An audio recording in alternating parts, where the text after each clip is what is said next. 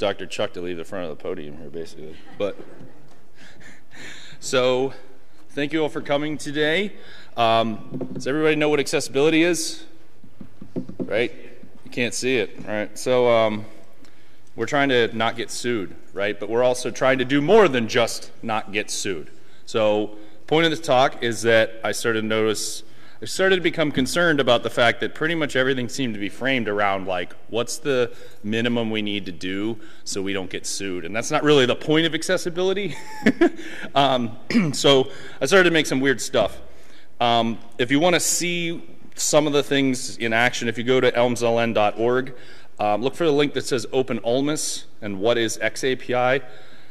Now, that's a site about XAPI, but there's a little accessibility logo in the corner. You can click it and you can play around with the things that I'm going to play around with in these videos. So, extremely brief background. We're building an NGDLE, a platform for it. So the platform is actually self-federated. Different parts of the platform never assume the other parts are there. So everything's web services, which just means we get into weird stuff. Like, we have this weird stuff factory, basically. And so I abuse that fact a lot to make other cool weird stuff. And so these are 3 mini talks, if you will, about accessibility. So the first is increasing accessible empathy. And so the desired outcome of this was we want to increase the accessibility options through user preference, but then we also want to increase empathy for people with different conditions through simulation. I've seen, a lot of sites will have, like, the make the text bigger. And, like, that's not bad, but my users aren't going to go, like, realize why someone would need to make the text bigger, or that someone has a visual impairment, or whatever that thing is as to why they're using those options. So I wanted to add that in. So I went looking for some things. One thing I found that was useful in this was Open Dyslexic. So Open Dyslexic is an open source font that was made with people with dyslexia in mind, and so it kind of tweaks the arcs of all the and pitches of the letters, so it's hopefully easier to read. So I'll play a little video here. But so if you go to that site, you can click and open our preferences and see we have some kind of more traditional things, right? Like make the interface bigger or make it smaller. But then we have high contrast mode, which is using CSS and JavaScript to do it. We have color inverting, right? Which is kind of the turn the lights out, which flips everything. We have disabling interface animations, which can help with people that have, like, visual jerkiness. Right? There's the Open Dyslexic font applied. And we're going to ignore that label and that label for the next one. Then we have simulators. And this is able to simulate every form of color blindness. So you don't have to run your images through something. You just do it live. It's an SVG filter. We can also simulate field loss, whether it's peripheral or it's like glaucoma in nature. And then there's also I have to click it again because I know how the video works. There's also a dyslexia simulator, and I've been told this is not what dyslexia is really like, but the point is to try and get people to even realize, like, what the heck dyslexia is, right? That letters are basically so wavy that you can't really perceive them, type of a thing. And so that's just all of these are like JavaScript libraries. If you're interested more in what those actually are, come talk to me. And so some places you can get more information about this, A11Y, which someone told me that's because accessibility is 11 characters long. It took like 3 years for me to realize that. But A11yproject.com has some good resources and blog posts. Drupal.org/project/A11Y is the Drupal module for that stuff. Not that a lot of Sakai people would care, but the JavaScript code is there, right? It's just JavaScript that's doing that stuff. There's nothing magic there. And then I also did some blog posts. These slides are available online. So the next one is Jarvis, make me a coffee. And so the desired outcome is I want to talk to the browser, and I want to have the browser talk back. And I don't want any other middleware in between. I don't want some people to have this dumb Alexa do whatever thing, or Google Home, or whatever the new Apple one that's literally a ripoff of those other ones is. I just want people to talk to the browser. And so, like, to make this, right? Jarvis. So is this even possible?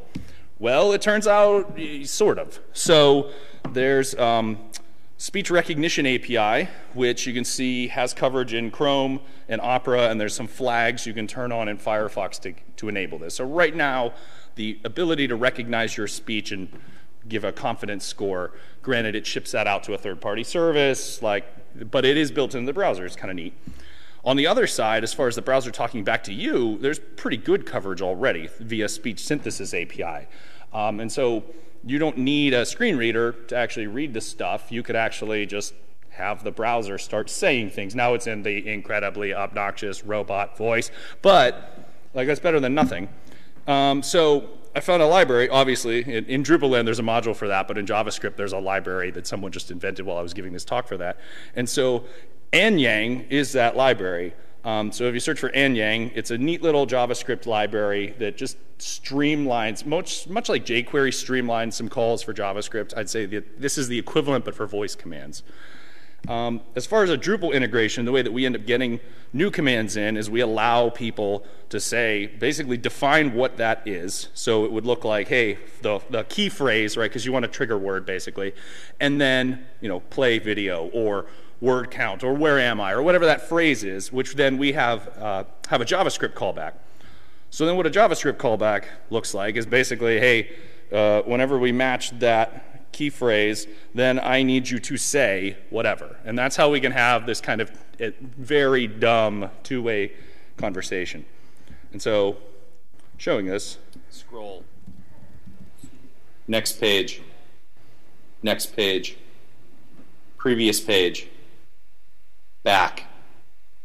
Forward. Hey, ELMS. Anything I can do for you, admin? Open preferences. Alternate formats. Open speed reader. Speed reader play. Close. Next page. Scroll. Read to me. Since this week will likely involve a fair amount of waiting for people to ELMS, what is lecture? From Wikipedia, a lecture, from the French lecture, meaning reading process, is an oral presentation intended to present information or teach people about a particular subject, for example by a university or college teacher. Right?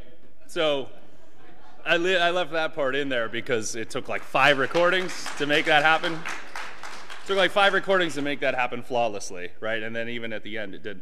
So you had to have headsets because it starts talking and it's picking up its own voice, basically. So then I'm saying stop into a earpiece at first, but then I unplugged it later to make it, right? So there are some issues with this approach as we have it currently.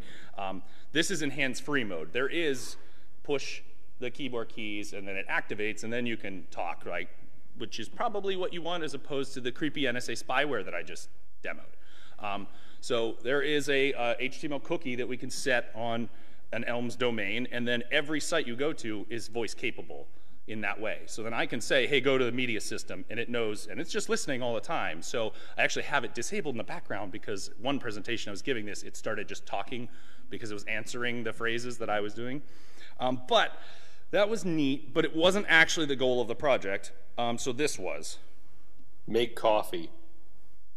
Why don't you get me a coffee? I do all the hard work anyway. I'll have a venti Americano with 6 shots of espresso. It was a rough night last night processing all those rosters. So, I obviously have to have some snark if it's going to be Jarvis. So, if you're interested in the projects that build that, there's Voice Commander, which is a module in Drupal that we added all this functionality into. So basically we can wire up any Drupal site in like 5 minutes with commands in general. Obviously I put in very ELMS specific commands like connotations of going forward and back. It also, really what it's doing at a technical level is it's looking for a data-voice command attribute. And so then I just style all links to have that attribute and then print the name of what the title of the link is into it. So then if there's a link on the page that says, New York Times, I could say, go to New York Times, and it would skim off, see that, oh, and then send you there by clicking it. It's basically a glorified click the link, which the links are triggering stuff. And then there's a blog post about how to turn your Drupal site into Google Home, which the Wikipedia query thing is actually processing your voice, shipping it internal to ELMS, and then sending it out the door to Wikipedia, seeing if an article matched, bringing it back, and then triggering the speech, the talking part of it. So this last last little talk here is the end of the inaccessible web as we all built it. So I would argue HTML basically allows for the conditions by which all of us then get sued.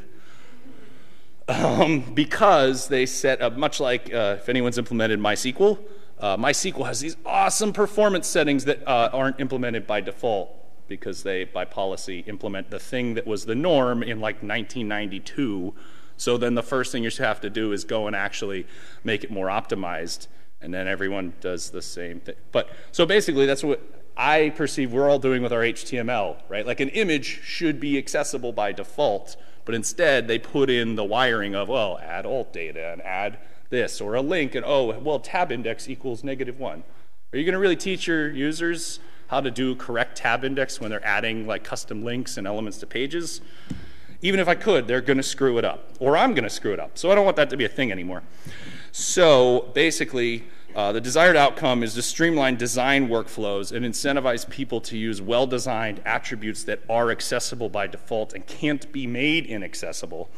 And so they're using the elements that make their things look pretty and they're accessible, but we're not teaching them about accessibility. My goal is that no one should have to know what accessibility is, just everything should work that way, with obvious extreme scenarios like, yes, you need captioning on video, stuff like that, right? And so I also want people to be able to make things that look very professional without any knowledge of CSS or JavaScript. So in other words, save EdTech. But what are we saving EdTech from and how? So we're saving it from reality, gang. The reality is every 20-something that comes out of college or skips college and is working in their garage wants to do things in JavaScript frameworks. So it's a fun joke to be like, hey, there's new JavaScript frameworks that exist right now, but those people are getting hired elsewhere to work on other things that are really cool and flashy. And so we need to make our ecosystems very cool and flashy to attract those people back. Otherwise, you're going to get a dozen talks about how cool Golang is, but they're going to happen at other conferences forever. Weird, like Java and PHP just aren't fun anymore. But, so user and student expectations of quality are also off the charts, right? If something, we get emails about like a button might not have loaded because you're in some geographic zone, and that becomes what used to be semi-acceptable, like, hey, like something's up, I know I have problems sometimes, to, I am a paying customer, I put all this money down for this online course, why the hell isn't this working? Which is totally understandable. And so, yeah, there's the part about getting sued. But so let's escape from reality to how we're going to solve this. And if anyone's been started making fun of me in every talk I've mentioned web components. So guess what? There's going to be a talk of web components in this one. But if you go to webcomponents.org, I feel what is going on there is the solution, or a big part of it. So web components is a horrible name because you go, oh yeah, the stuff that makes up the web. Well, it is actually a specification. So what are web components? Web components are a set of web platform APIs that allow you to create new custom reusable HTML elements. Basically, you can define your own HTML. And when you're defining HTML, you're building it out of HTML. So even if that's printing 5 divs in a consistent pattern, you've now had one element that prints 5 divs in a consistent pattern. This is not Pattern Lab. It's very similar if you're familiar with Pattern Lab. The methodology is similar, right, that you should follow principles of atomic design. But this is a much more browser layer way of attacking this. And it is actually a specification of the browser. There's 4 parts to it. There's templates, custom elements, shadow DOM, and imports. And any browser that implements these 4 specifications technically is implementing web components. Like, because web components is then the meta, basically. Templates is basically just that the browser can, templates is that you can have areas that use a template tag. I don't understand why that's important. The custom elements part is that the browser can register and understand custom elements. So forever, if you would write like Dr.Chuck-bio as an HTML tag, it would just be like, yeah, that's a div. I don't know what the hell that is. So the browser needs to be able to register and go, oh yeah, I know what that is. Shadow DOM is basically that you can render things in a vacuum and then more or less paint them on the screen. And so you get instead of bleed through from all these different CSS frameworks where we go and implement Bootstrap or we implement Materialize or whatever, and then it conflicts with that one file that we just put in and go, right? Import or important, and just start stacking important tags on everything. This allows you to basically, the browser will render it kind of in a vacuum and then go, oh, this is what it's supposed to look like, and put it there. It's kind of segregating the DOM into shadow DOM, beneath the scenes, and light DOM, which is what people normally see. And then imports, which is basically just that HTML files can import other HTML files, and then knows how to resolve those. So you could have jQuery stuffed in an HTML file that then that one HTML file just has the src and it loads jQuery, but if you have 10 other files all referencing that, what's the phrase, deduping? So just deduping as I was schooled the other day? Okay. Now you're going to also see me throw around the word Polymer and see it come up a lot in web components land. Polymer, if you think of like a thin tooling layer just above the browser spec to make it faster to implement the browser spec. That's basically Polymer. So you don't have to use Polymer in order to build web components. It's just Google really pushed for this to be a thing with WC3, and they've been supporting this for a while, and they've made incredible tooling that makes it really easy to get up to speed quickly. So there are other frameworks. There's something called Skate.js, and there's another one I believe called Xtags, which is by Mozilla. And more or less the major difference between them is just the way at which you declare things. I don't, having played with those, I just don't like them as much, but the end result is you will be able to build custom elements. They have a little bit more backwards compatibility in the other frameworks than Polymer. Polymer is basically saying, I don't really give a crap if you use IE less than 10. You don't exist. So it's something to consider. But has anyone seen the new Google Earth? Well, you should check it out because it's entirely web-based if you go to earth.google.com, and it's entirely built in Polymer. Now, they cheat a bit because obviously you can't do advanced 3D flybys and things when in pure HTML, so they have some weird C processing thing on your computer, which means your computer is going to more or less overheat if you use this site for too long. Them actually eating their own dog food is if you go to youtube.com/new, that will be like, hey, there's a new thing here, and would you like to check it out? And if you hit yes, then it will reload YouTube entirely in web components.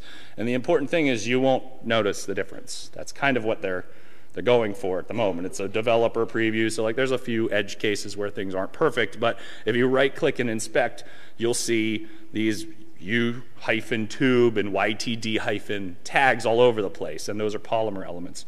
So let's take an example of where we would want to use these.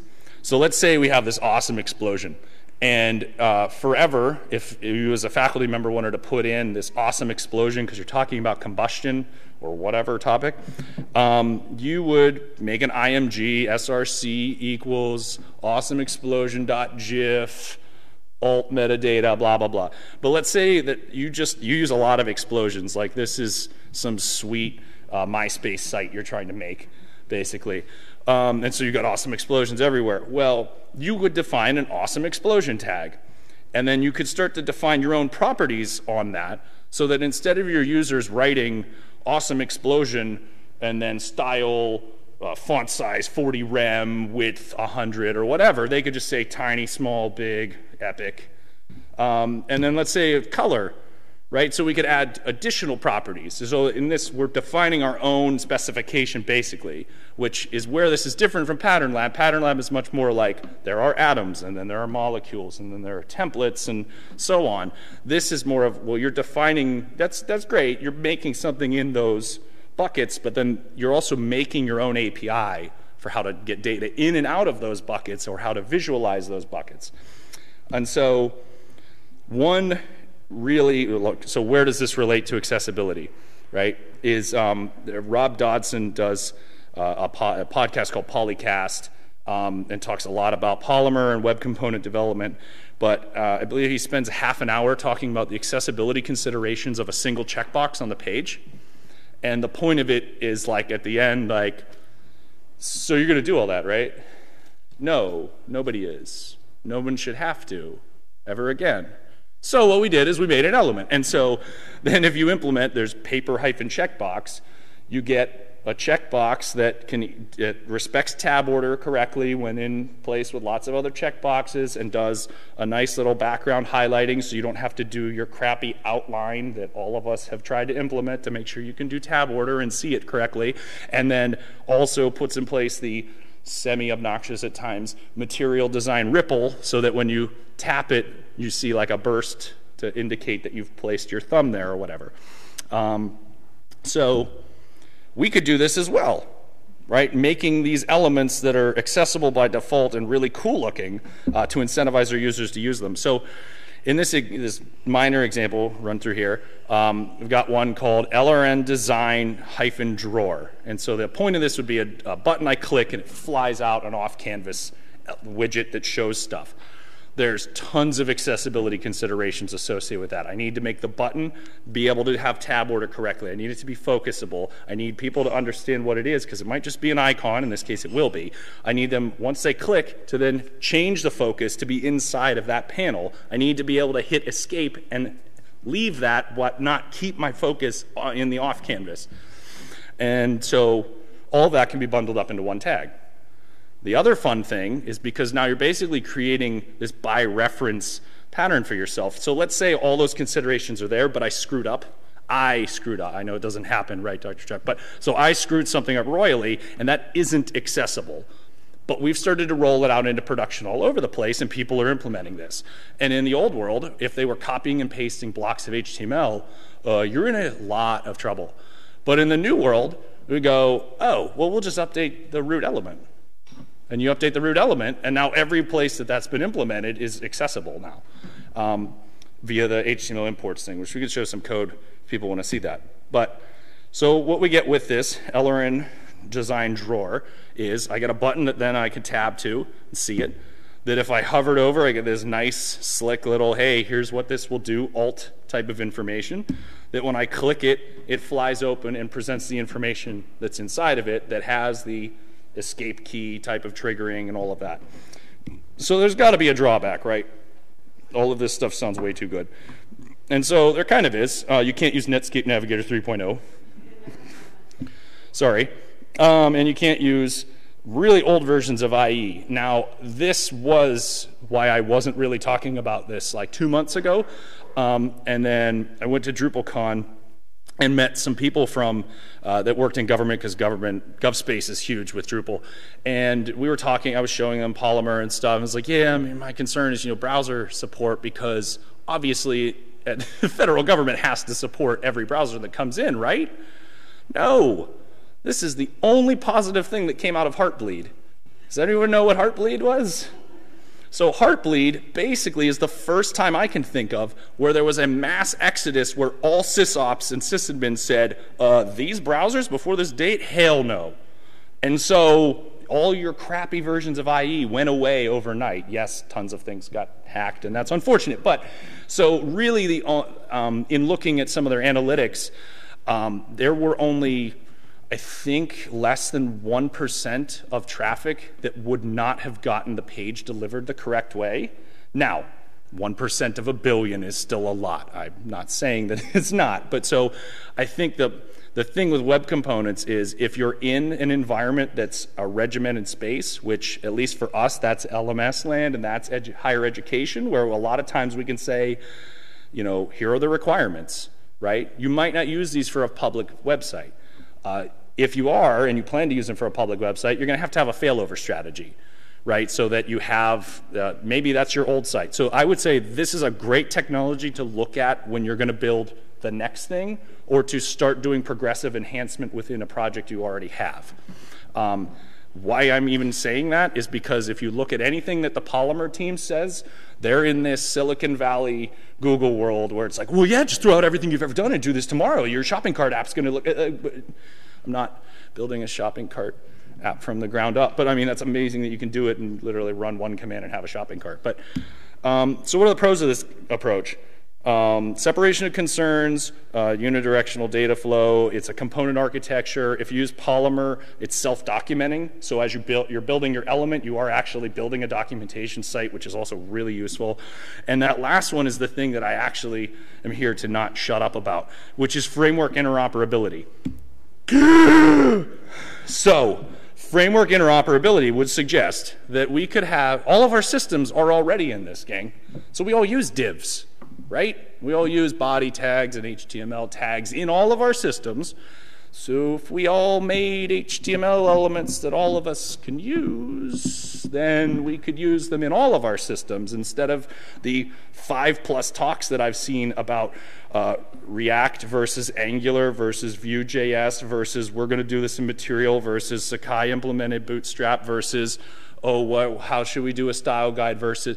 These are all incredibly important conversations to have, but this is a technology that can kind of be that playing field leveler, right? So that everybody goes, okay, but the way we're going to accomplish that visually is, or, hey, if we're going to make buttons, why don't we all just use the same damn button? Or if we're going to communicate assignments, can we try and at least standardize the way we talk about assignments? Because my larger, mission with that is then these guys come on board. So you're not going to get, generally speaking, I can see there's a lot of Drupal people in the room. You're not going to get Drupal people in this room. And you might, for historical reasons, be like, why the hell do I care? Well, it's a really advanced technical conference, and those people are making really cool stuff. It would be awesome to have those people in the room to pick their brains about things or to borrow code from them from these other open source libraries. But especially if you can get something like WordPress, which powers like 20 or 30% of the web, and get developers from there. Granted, yes, argument, there aren't really any WordPress developers. But we can finally start to have that playing field, not just be losing efforts in like, hey, I made this awesome, incredible, slick Angular app. Let me do a talk about it. Oh, can I pick it apart and do it? Well, yeah, you can use exactly that, what the Angular app does. Awesome. So I have to then just follow all of your techniques and do the exact same thing over again and reinvent the wheel, basically, so that I can learn how to do Angular, which may or may not be cool 5 years from now, and then there aren't any 20-somethings to do it. Sweet. So we've started working on an ontology document over the last several months and working on elements. So we actually have about 40 or so elements that are in this LRN space. And the idea with LRNs is that we have a way of communicating educational concepts and design concepts and the way at which we build whole applications via these tags. And so I think you need to see some of the tags so to go, okay, cool, how does these work? But I'm going to go to a few of those now, if I can go to a website. So, can anyone tell where the web components are? It's a good first exercise. Any guesses? No, that's the point. Okay, but this one I think sticks out like a sore thumb. So this is actually something called Paper Avatar. And Paper Avatar is wrapped in an LRN design avatar tag. And so if I pass an LRN design avatar tag a label, let's say Dr. Chuck, it is a Genticon, or a JDenticon, or whatever the stupid label is, in which it's turning the word into a mathematical hash and then generating a cool fractal icon out of it. So that took about 40 seconds to develop because I was able to take Paper Avatar, and Paper Avatar, as we can see, is just made up of div tags and SVGs, and Paper Avatar uses its own API to go, hey, what data came into me? Oh, I'm going to pass this to this JDenticon service thing, and oh, there we go. There's our function to turn it into that. So we can kind of start progressively enhancing our systems in place. If you notice when I click, it does this ripple effect. Well, that's because this is actually not a normal HTML button. It's a paper button. And paper button is something you put inside of A tags, and then you're supposed to tell the A tag, hey, you don't have a tab index, which is a little weird, right? You want people to tab to those, but the paper button is then in charge of that. And so then if I'm not tabbing in the code part of it, that would be nice. All right, so we go over to there, and I click. Right, I've got that's another paper button. We've got, we're starting to progressively decouple our way out of these solutions that I used to sit there and manually massage and do all of this stuff, but wiring these things up with paper buttons just for the bloop and whatever. It was very easy, even for the little hover state. All right, let's take something far more sophisticated. So this is our traditional, like this is just a dumping ground of stuff. But so this would be like what a page of instruction looks like. And I click, and it was sweet. There's a paper button, and it had that nice little elevated thing, and it was accessible, sweet. I got people to use that paper button because of that. Don't care. What I actually care about is you just keep stacking elements on top of each other, just like normal HTML. So the way you build applications in this is you just have single tags at the end of the day. And then you tell that single tag, hey, go get data from somewhere. And we can unpack what one of these is if anyone actually wants to see them, but you can basically build this. So I was clicking before, and that was actually going through different pages. This is now a single tag that is made up of other tags, yes, that's making an AJAX call to ELMS saying, hey, what's the next page? Hey, what's the next page? Hey, what's the next page? Hey, what's the next page? This takes load time from 200 to 500 milliseconds down to 63, even in local development, just because, and this isn't even fully implementing everything, right? The other neat thing is because of the fact that there are components coming across, but your browser already has the component definition loaded. This sticky note looking thing is actually another web component. And this sticky note, you can see, is paper material. It has this tax thing I won't necessarily get into at the moment. And then there's LRN design panel card. And so panel card says, hey, just make it look like a little note card that's floating there. But if you plug in a title, did you know, or whatever, I can actually edit the DOM and see the change reflected in the element immediately, just like I would expect normally. But what that is updating is not just updating that word. I've had my users be able to put in title, but they're actually creating an H3 tag. And so now I'm able to ensure correct document order because they're not using, the idea would be they're not using headings anymore. And we're not expressing things in headings. We're expressing things in visual concepts. Well, let's go a step higher. I've been trying to drill into the IDs like, okay, I want a table. Why? What is the table serving? Is it to present data? Well, no, I just like the way it's laid out. We're never doing that again, right? So we said, okay, well, I want a sticky note. No, you don't want a sticky note. What is the purpose of this thing? We said, oh, well, it's some extra material, or it's, hey, make sure you pay attention to, right? It's like an alert type of a thing. I said, okay, well, that's called an aside. That's not the primary material. Oh, yeah, that makes sense. So we have an LRN aside tag, and then the LRN aside tag has very minimal styling to it, right, to say whether or not this is sticky, so if I scroll past it, see it affixes to the interface. But it has that what did you know title information in it, which I then took that design element and stuffed it inside a pedagogically focused element. So the idea is we would have our IDs and our faculty using, if you used a CK editor template button, right, because we're trying to bridge to this new world. If you used a CK editor template button and I clicked on one of those things in there and I put in a template, it wouldn't put in a normal div template. It would put in something that's pedagogically focused. But what we're also doing via incentivizing that design, they go, oh, I'd like it to look like whatever, but what they just did is they programmed the page as learning objects. So I could run a query after we've got a whole bunch of content built out of this and know what all the asides are and know what all the primary material is. There's an incredible amount of potential to this technology if we talk through what we want our way of expressing these concepts online to be. If you want to see webcomponents.org, you can search for LRN, see that we've got a whole bunch of them. We're starting to basically reroute all development efforts of everyone involved with ELMS to just be doing Polymer. We're not doing Drupal anymore. Not to say they're not interfacing with Drupal, but we're not interfacing with Drupal's theme layer. So every app we're making is a headless one-page app, basically. Every little designed component that someone would implement is its own island that we can make sure looks the right way, no matter where it is.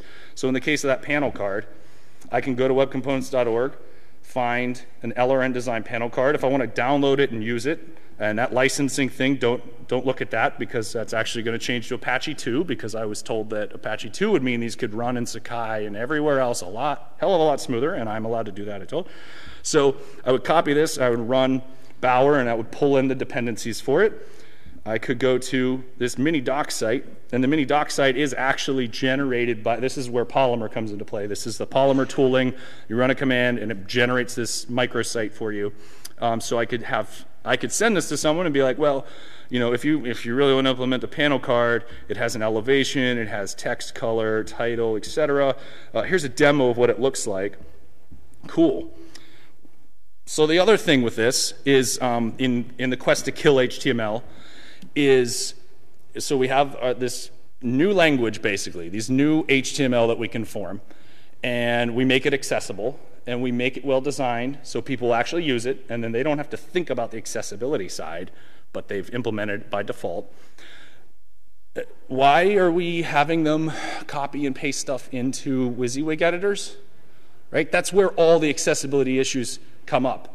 As my front-end person, Michael Potter, always says, the battle for the body field. You could do a great amount of work in the rest of your theme layer or whatever, but as soon as you let someone make their own HTML, you've lost the war.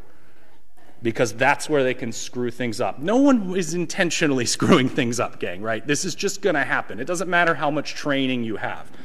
So if we can make these elements that look good, and they're expressing their pedagogical purpose, and if you've seen or heard of any of the OER schema stuff that we've been rambling about a little bit as well, maybe we wire that metadata into our tag structure as well, so the things you're defining actually have OER schema metadata attached to them, but you don't know that. Why do we need an authoring experience somewhere else? So the element knows how to handle its properties. Why don't we just teach it how to edit itself? And so, because it's just tags that are inside other tags, we made a series of tags called hacks. And hacks is short for headless authoring experience.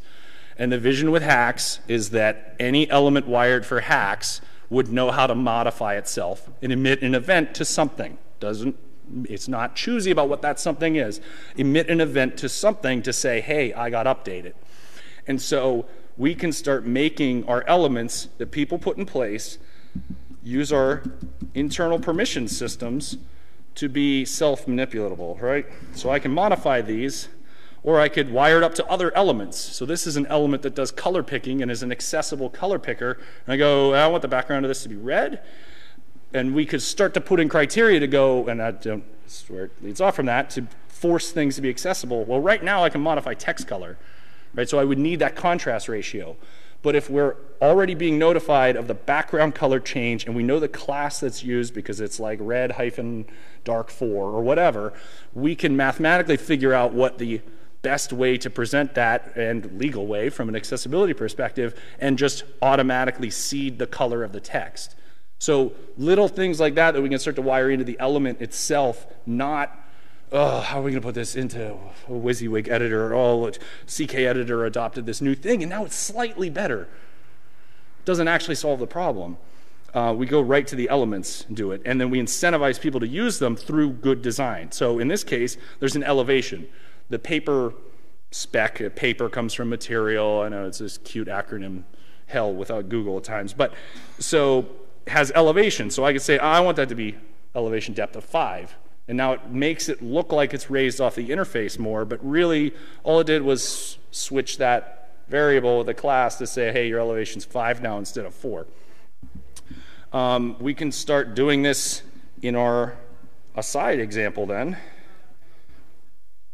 or if we had an LRN assignment, or if we had an LRN vocabulary word, or if we had an LRN application hyphen content player, or whatever the thing is, we can keep making these elements that wire all of this stuff in.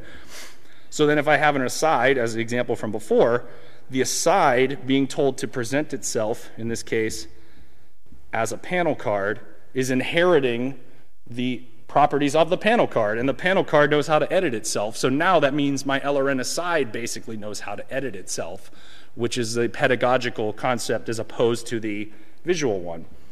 So I'm going to leave it off right about there, other than going to the Hacks Manager real quick as far as what we want, what we're trying to build with these components to make a more accessible editor would be that you would put your page into a state to indicate that it's being edited because someone has permission to do it, and then you would just reach out and actually edit it.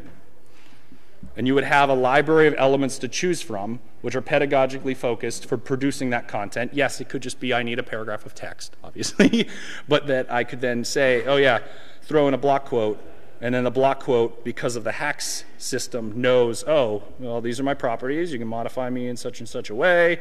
Maybe there's the ability to decorate that stuff. Yeah, we're going to save that back to there. Open up that, throw in a panel card. Oh, over in this paragraph, we could throw in this other card.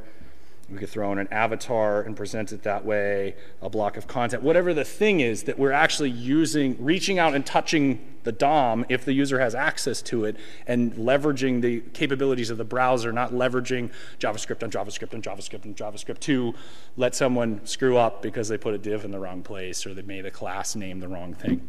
So I hope this encourages you to check out web components, if not anything else I ever do, because I think they're way more consequential than any of the other platforms I worked on. But if anyone has any questions, we have a few minutes still. Yep.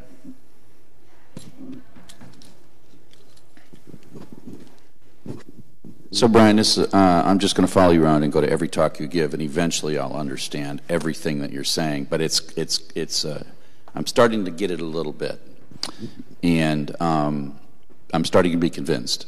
But then I went and checked and saw how many Chinese students I have in my MOOCs, and I have 28,000 Chinese students. And what I was wondering as you were talking is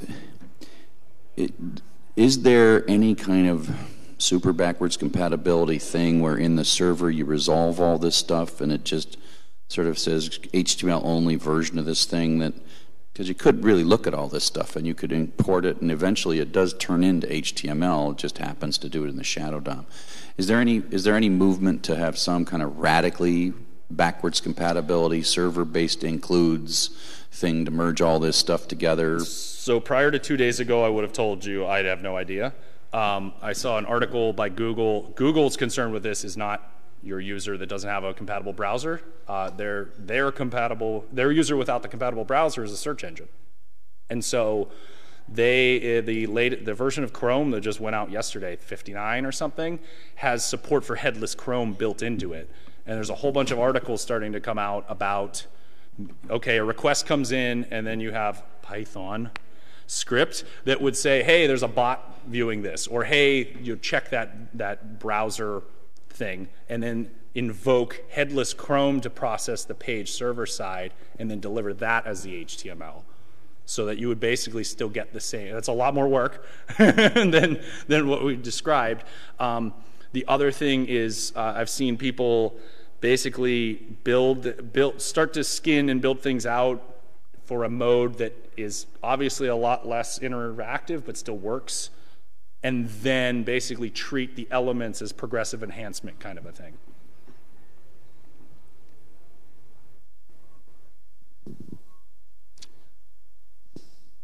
Oh, someone not Chuck, sweet.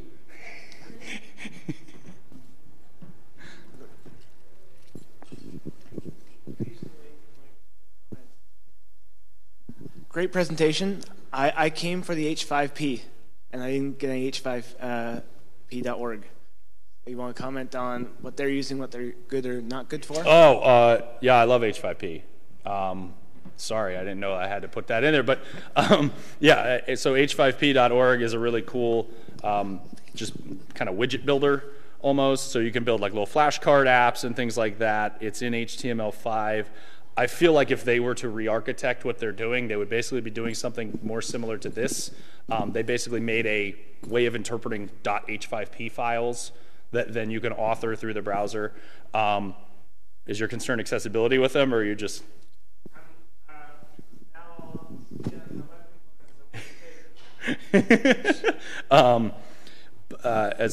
there are accessibility concerns associated with H5P because not all of the elements have hit 508 yet.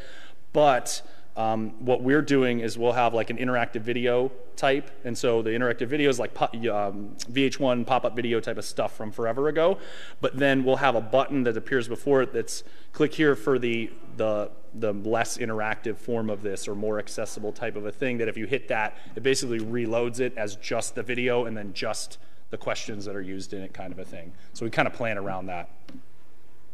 I see time's up, so I'll talk to Chuck afterwards, but thank you. Thank you all for coming.